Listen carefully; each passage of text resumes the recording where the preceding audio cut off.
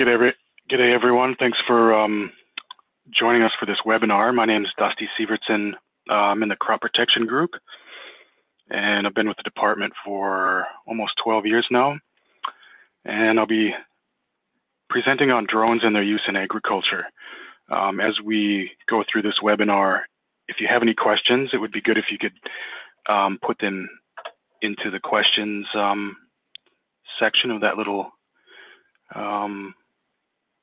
thing there. If you could type them in, just so that they're there by the time the webinar is finished, that would be great. Here we go.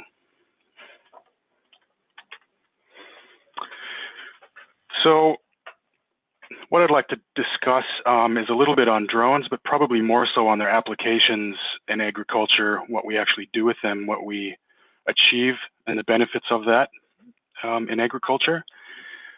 And I'd also like to go through some basic background on what we do with image data, how we use it, how it actually benefits growers in the end, and that sort of thing. And I'll give an example of one of the studies I did in my PhD, which I finished in 2016, where I used a drone in some research trial site plots at Williams.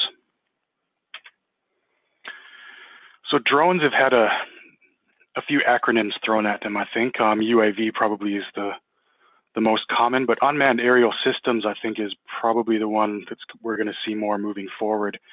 And I think that's really because it's not just a vehicle, and it's often not piloted at all. So you can see here is an example of a flight path that might be pre-programmed in a drone to fly, where it's not piloted by anyone at all. So the idea there is that images are taken along this flight path and programmed so that the images are overlapping enough to where they can be stitched together and have a number of sort of corrections done to them to have one large image. So the most common ones that we sort of come across, I think, are what's called the fixed wing, which looks like a miniature version of a plane or a jet, and also the rotor or copter type drones that you can see there, often up to sort of eight rotors at a time. And we've got some other tiny ones that people are sort of working on at the moment, like the hummingbird one there. But we've got some other ones that are creeping into agriculture, such as this one from Yamaha, which you can see is quite big, and the payload is big enough to carry a pretty significant amount of, in this case, chemicals to be sprayed. I saw a presentation of this on TV not so long ago, where you can't actually apparently even purchase these. They have to be leased because they sort of cross over into a category that has to be monitored a bit more closely according to the Defense Force and that sort of thing. There's some security issues and whatnot, but certainly it is being used in rice, for example, very successfully to apply chemicals and whatnot. And we also have very large drones, such as NASA's Global Hawk. So generally they're classified by size and weight, but the major uses in agriculture that we see are remote sensing, whether that data is mapped or not, and then applications in precision agriculture. Also being used for spraying, as we saw, and pest control, and even spreading seeds. But generally, the space that we look at, the majority of drone usage is in the space of remote sensing and precision ag. And then the types of image data that we acquire from these are anywhere from RGB, which is just simply red, green, blue imagery, which is the same as what you would use in your mobile phone camera, through to multispectral and hyperspectral, getting into some visible and infrared images as well. So we'll have a look at these and how they're being used at the moment.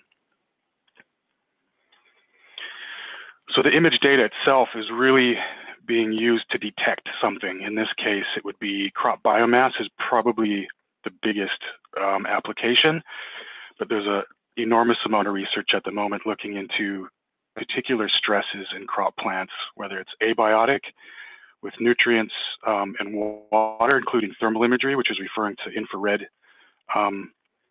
sensors, which is really handy for targeting irrigation and that sort of thing. And also biotic stresses to see if we can detect pests and diseases and see if there's actually specific spectral signatures associated with those that we can use. And certainly image data is being used to detect weed infestations and also various soil properties. So you can see the image there, where on the right you can see this color-coded map which says NDVI. We'll have a look at what NDVI is and why we use it and why it's useful. But also you can see that this particular image is then being used to create a map to be directly used in a precision ag setting. In this case, different rates of nitrogen applied to a cornfield to target where it's needed the most. So what is an image? Really, we're all familiar with, not so long ago, the old photographic film, which was really just light sensitive silver halide crystals.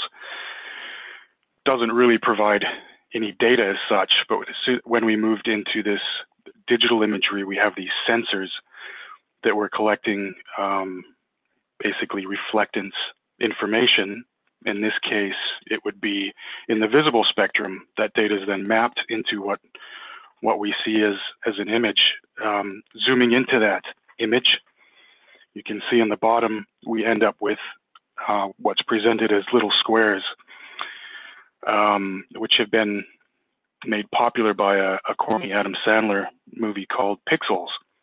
So we have these pixels, and if we look at a image with just at a single wavelength, you can see we have a two-dimensional digital or space, I guess you can say. For each pixel, if you then look at what sort of information is being taken from each pixel in the visible spectrum, it might be anywhere in that range there that you're going to end up with a certain color that's there. And then when we start moving into multispectral and hyperspectral images, especially hyperspectral, so multispectral is anywhere up to sort of 10 wavelengths being recorded, and hyperspectral is generally above 10. So we end up with basically a three-dimensional data set that's called a data cube.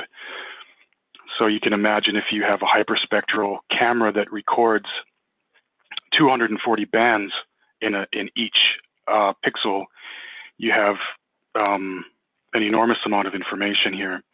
The benefit, or I should say the downside of that, is you have this enormous file size, and this is why they're saying, referring to this sort of technology as big data. It's really enormous data, but the benefit is you can start asking questions with this data, such as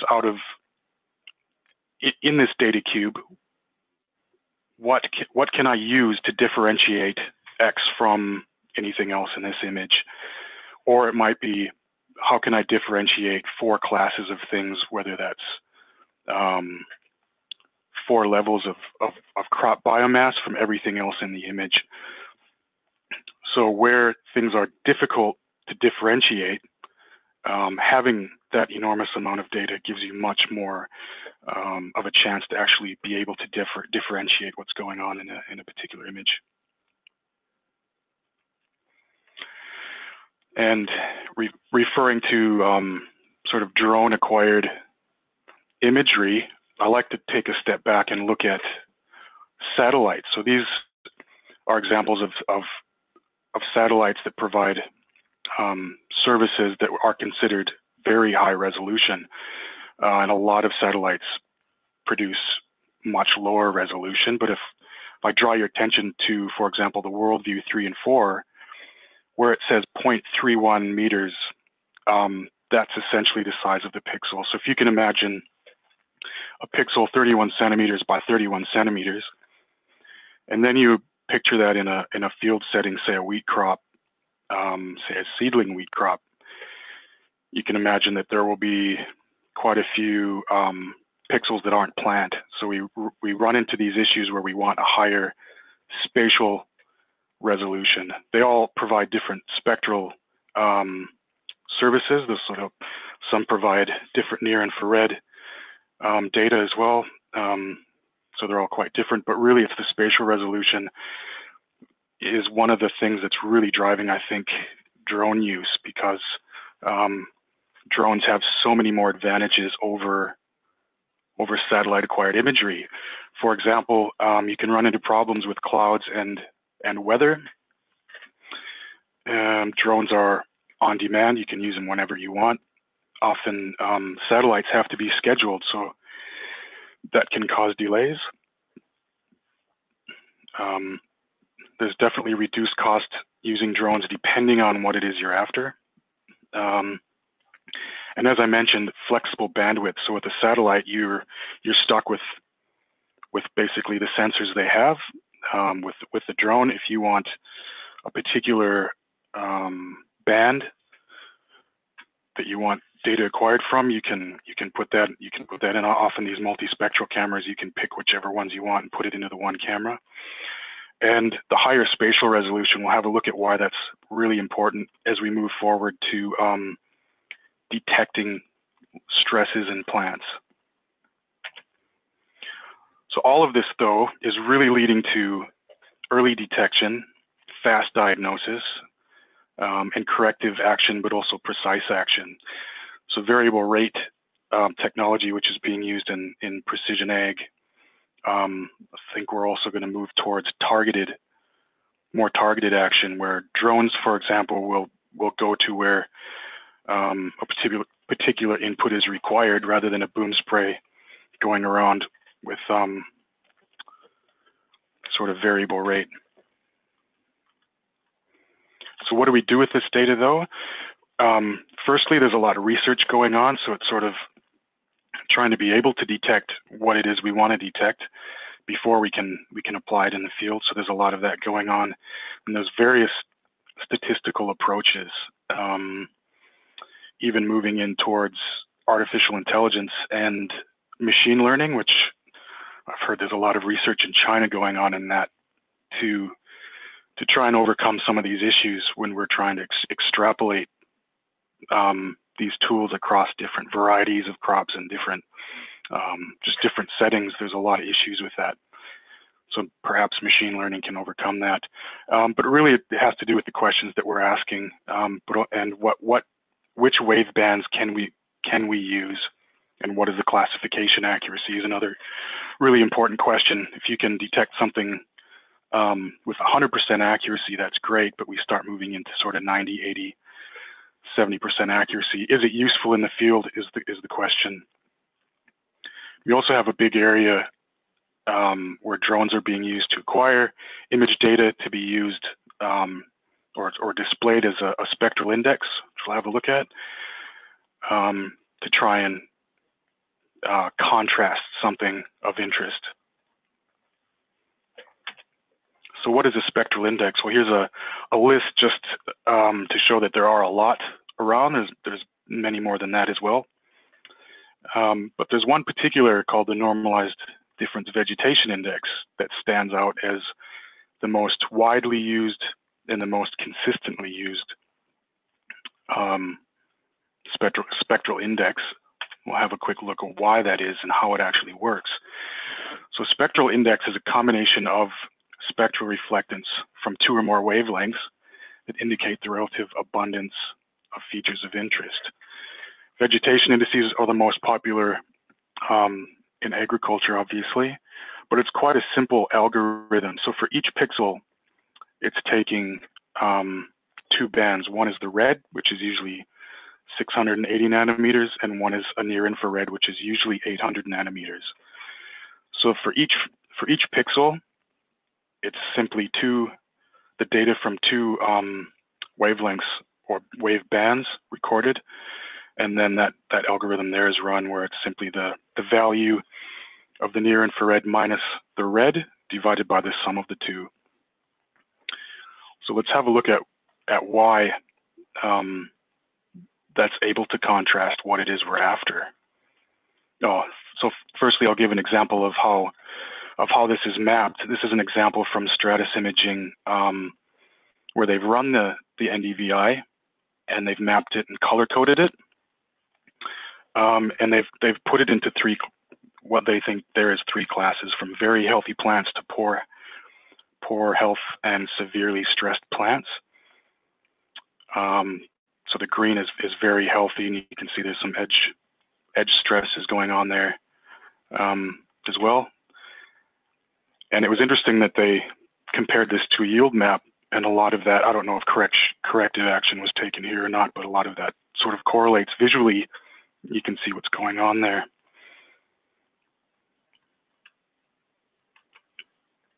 So we have this situation where a lot of drone companies, but service providers as well, are providing this NDVI. So why is that? Well, let's have a look at a typical reflectance from plants is basically, if we see on the x-axis, we have the wavelengths, the visible, you can see the red, the green, and the blue. And then as we move to the right of that, we very quickly get into what's called near infrared. So automatically you can see plants are absorbing most of the red, green, and blue. And it's just slightly less so green, which is why plants look green to the human eye. But as we move to the right of that, we hit what's called the red edge, where it moves into the near infrared, and plants typically reflect most of that. And so you can see, as they've indicated in this picture, the typical stress response of a plant is, firstly, it starts reflecting more of the visible spectrum because photosynthesis is compromised, less chlorophyll is being produced. There's quite a few other complex biochemical things going on, but also typically it starts absorbing more of the near infrared. So it's this sort of trend that the NDVI is using. So you can see the two red vertical lines. Those are the bars, or the bands, I should say, that are used in the calculation of the NDVI. So healthy vegetation is going to have a much higher NDVI value, and then as that stress response becomes more pronounced, that NDVI is going to start dropping off. So it's not just to differentiate plants from everything else. So we in terms of stubble and soil and whatever, but also in individual plant pixels as well, we can start getting some information about whether plants are stressed or not. If we expand that x-axis even further and go from the near infrared to even the medium infrared, you can see that these typical responses vary quite a lot depending on how far you go in the spectrum. And so people are using all sorts of bands in that range to try and detect certain things of interest.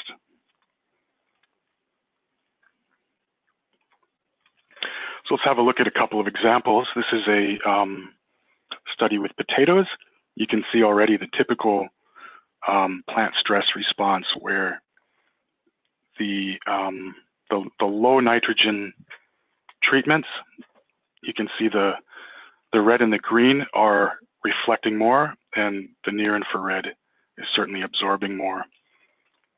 And so that red edge is quite a lot steeper in the healthy high nitrogen plants. Here's a interesting study looking at stripe and leaf rust in wheat.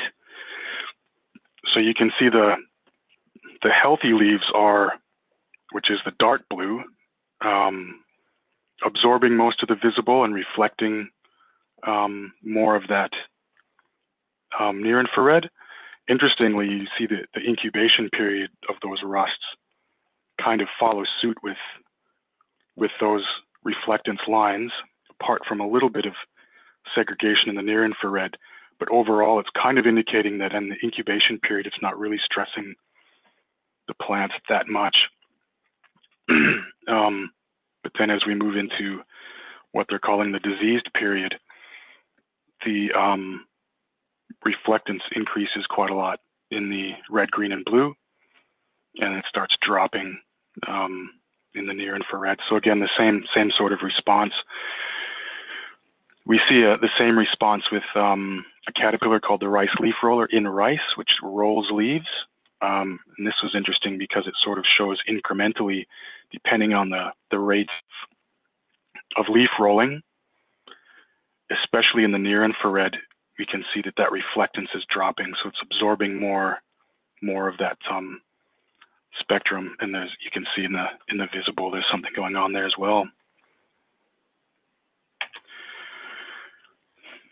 And here's another one showing the same stress response, which are Russian wheat aphid infested crops in the southern US. The top two figures are from the same crop at two different times, and the bottom two are different crops. So you can see the same sort of trend is happening. So this information is being used to detect that. But again, you can see that if you were to look at band 680 and 800, that difference is going to contrast if you were going to apply something like a NDVI. So if we go back to that NDVI map of corn, firstly, what I want to point out is the fact that the scale that they've color coded, that scale varies. So whenever people throw up an NDVI map, it doesn't necessarily mean that the colors are going to correspond to the same. So people change those according to what they want to display. So in this case, because the values of NDVI go from -1 to 1, they've classed into 5 classes there. So the green being the highest value, which would be more healthy plants, it's reflecting more near infrared and absorbing more of the visible. And then again, using that, they thought that was a good enough sort of classification system to apply into a nitrogen application program. All right, so I'll just talk a bit about what I did in part of my PhD looking at detection of potassium deficiency in canola, using a multispectral camera and also taking plants back to the lab and taking hyperspectral images for comparison. And then I looked at green peach aphid infestation and how basically potassium deficiency really increases the numbers of green peach aphids on plants and how they reproduce on these plants. So just a brief background on the trial itself. They had a number of fertilizer regimes focused on potassium as the limiting factor. It was 2 by 20 meter plots with 3 replicates and randomized block design. So I focused on these treatments with 0 kilograms per hectare of muriate of potash as a form of potassium, and then 50 and 100, those were applied each year from 2009. And then a residual treatment, which 400 kilos was applied up front and then none after that to see how that residual effect worked out. So we did a number of soil and plant nutrient analyses to really ground truth what was going on. And then I flew a multispectral camera at 15 meters and 120 meters.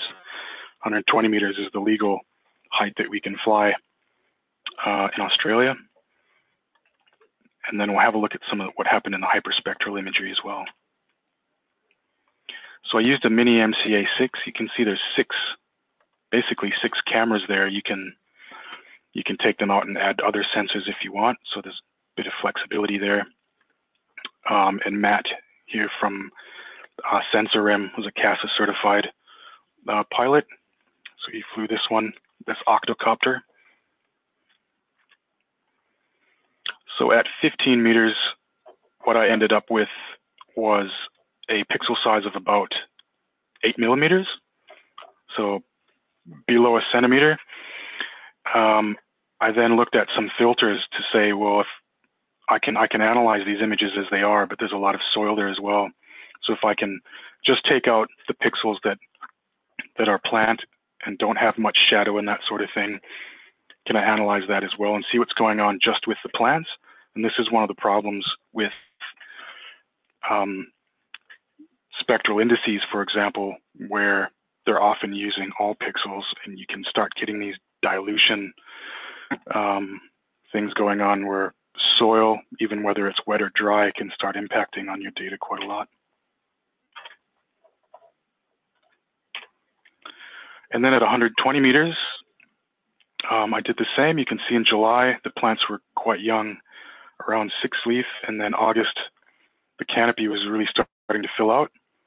And then September, we had some flowers to deal with as well.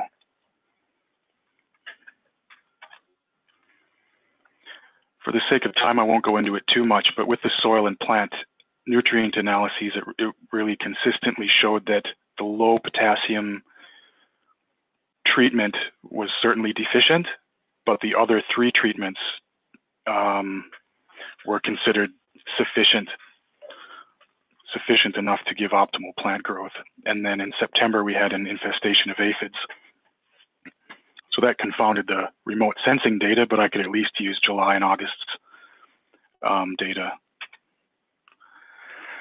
Looking at the multispectral camera, so I mentioned there were 6 bands. We can see the blue, green, and red in the visible and the typical response going on here, which I showed before. Fortunately, the sufficient K treatments showed similar reflectance even in the near infrared. And the deficient potassium treatments, especially in August, showed that separation. So that gave me a bit of confidence that we more than likely are going to be able to differentiate potassium deficient canola areas from sufficient. So when I did some discriminant analysis on this data, I found some interesting things. The classification accuracy was quite high for the 120 meters compared to the 15 meters. But if you see on the right, we have a list of the bands that were used to say at these bands, the values of those pixels, these are the bands that were the most accurate in being able to differentiate potassium deficiency. So from July, it was actually using band 3 and 4, which is red in the near infrared. But then in August, it's saying I can get 100% classification accuracy, but I'm using completely different bands. And again, that happened in September. So there are issues here with extrapolating even just one particular time point with other time points and that sort of thing. But it's good that we could get very high classification accuracy. And you can see when the 3 dates are combined, the accuracy drops even more. So at 120 meters, I would only get 75% accuracy if I was using that particular model.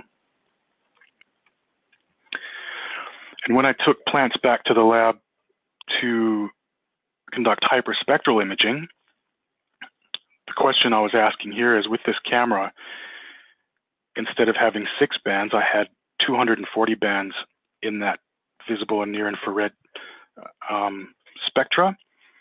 So perhaps there's better bands that we could use that weren't necessarily used in that multispectral camera.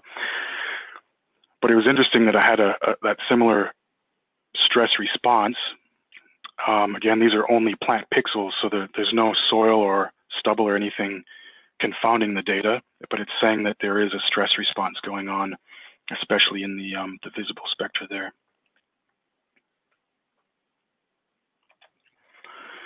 And just some things to point out that I think are important, that the detection of stress in plants is confounded when all pixels are used, as I mentioned, but also these indices that are used, they don't tell you the cause of the production limitation. So whilst we can we can get all of these sort of typical stress responses. For example, if I saw this in the field, I wouldn't be able to say that it was potassium causing that. So this is one of the problems with reflectance data, is we want to find a particular signature for one thing, but if a whole number of things, pests, diseases, nutrient deficiencies, if they all, for example, compromise photosynthesis, and then that's reflected in the image data, then you're not going to be able to know what actually caused it. So ground truthing is a really important part.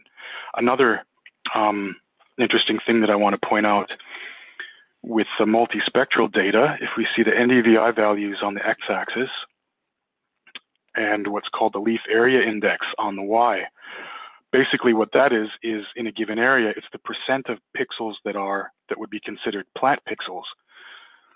So it's not surprising that at 69 days after sowing, you can see the circles. The leaf area index is lower, so the plants are younger, and then as plants grow, that canopy starts filling out, and you can end up with saturation, which, 100% leaf area index is 100% leaf pixels in that area. But what's interesting here is at 69 days after sowing, which is here, we have this thing going on where if you were to use NDVI to try and distinguish deficient from sufficient, there's too much overlap, so you're going to end up with quite a lot of error.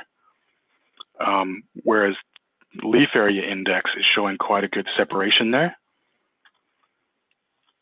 And then if we look at the August imaging, where the plants were older and the canopy was much thicker, we have the opposite, where leaf area index is not a very good thing to use to differentiate, but NDVI is, which is kind of expected, I suppose. But what that illustrates is that using NDVI isn't the be all and end all for everything, and it really depends on what sort of questions you're asking, I think. And just to throw this one in, doesn't have much to do with drones, but the green peach aphid assessments did certainly show much higher numbers in the potassium deficient. So rather than potassium being just a production limitation, we have all of these flow-on negative effects such as pest and disease, susceptibility, unfortunately. So I talked a little bit about drones and their application in agriculture, or at least their more common ones, and some background on image data and how we use it, some of the problems with it, and some of the benefits, and then just one study that I did. And I'll just end with an article from last month in Drone Life, where they're saying taking aerial images, thermal or not, which is referring to infrared sensors, with drones to map fields is the first step in using drones for precision agriculture. But around the world, as regulations allow, drones are used for much more. Replacing expensive and time-consuming manned aircraft solutions, drones are used for all kinds of crop spraying applications, saving both money and crops. So I think it'll be really interesting to see this take off in broadacre agriculture, where if we can detect something well enough, if it was a pest or a disease, and then a drone could actually go and target that, that would be pretty amazing. All right, so I'll leave it there, and I'll just have a look here for questions. So I don't have any questions listed here. Well, there's always going to be questions. Okay. Unmute. Yeah, Dusty, Rob here. My gut feeling is that the closer you can get and the smaller the pixel, the more information you're going to get. But your observations included situations where the interpretation was more straightforward or more accurate from a higher elevation. Any sense of what was going on there? Not really. I think there could have been issues with the So NDVI, for example, will, how do I explain it? There's a stress response from the plant, which is changing the reflectance, but then all of the other things in the shadow and the stubble and the soil are shifting those reflectance responses as well. And I'm just guessing, because what we had to do is we had to come up with filters to try and remove that. And I think the filters were at 15 meters, were able to get more pure pixels.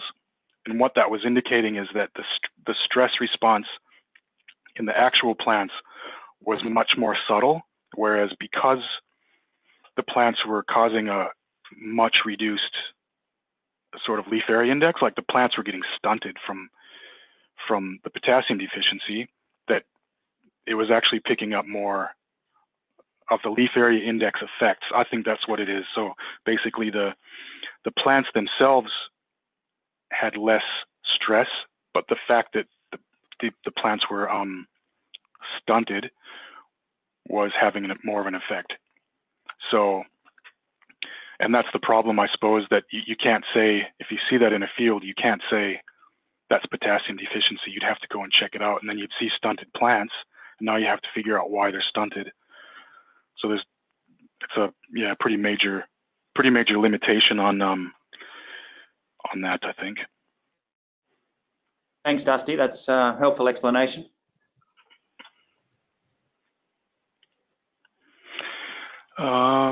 Somebody says, Christine says, just wondering if you have done any work on crop ground cover. No, by ground cover, I guess you mean soil or plant, I'm not sure, but just, I guess, reflecting on that comparison of leaf area index with NDVI, yeah, it's important to know what exactly is out there and what's causing the differences in reflectance with what it is you're comparing, I suppose. I don't know if that answers your question, sorry. Any other questions? Hi, Dusty. Tim Another here. question. Yep. Oh. I'm just wondering what kind of regulatory limitations there are to adopting drone usage more widespread across industry, and whether you think, it's possible that they'll ever be overcome. Whether they'll be able to what, sorry? Whether we'll actually be able to overcome them, show that there's enough potential benefits of using drones for these kind of applications that yeah, I mean, make away those regulatory burdens. Yeah, I mean, with a drone recently getting hit by a airplane, I think it was, there's going to be more and more tightening on what's going on. But at the moment, if your drone's less than two kilos, you don't really have to do the training. But I mean, depending on what it is you're doing, we have drones now that only just recently that are less than 2 kilos and can certainly give you most of what a lot of these companies are offering, such as NDVI and whatever. There's even a company that's released a live NDVI video feed from a small drone. So I think those sorts of things will be useful. But for the industry overall, I would imagine this would be a service. There's a lot of service providers out there now, and there's even seems to be more and more. But they will, I think, meld with precision ag sort of consultancies. There'll be people that offer this type of service, especially hyperspectral stuff where people want to start looking into either lots of bands or bands sort of in the more of the medium and far infrared and that sort of thing. I think it's something you'll have to pay for, and I don't think farmers are going to be doing it so much. Sorry, does that answer your question? Yeah. Thanks, Dusty. Yeah, no worries. Got a question. Have you done any research into the long wave thermal bands in ag? I haven't personally, no, but it would be interesting to know what's going on there. People are using lots of that stuff, well, for temperature, but for sort of moisture status to target irrigation But it would be interesting to have more experience with that. Another question: plot size. Is there limitations to get accurate data? We are a group in the room. Previous question. Okay. Limitations to get accurate data. I think it depends on what it is you're after. So with NDVI, that people often want, it doesn't matter the ground cover or whatever. So if your pixel size is even a meter to them, it wouldn't matter because you're sort of getting that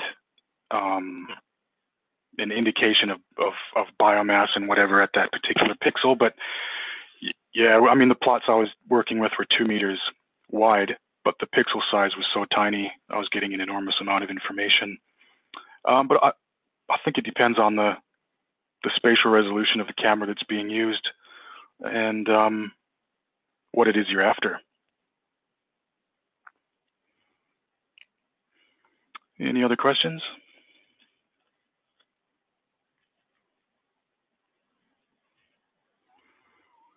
No worries. All right, thanks very much, everyone, and we'll leave it there. Okay, cheers.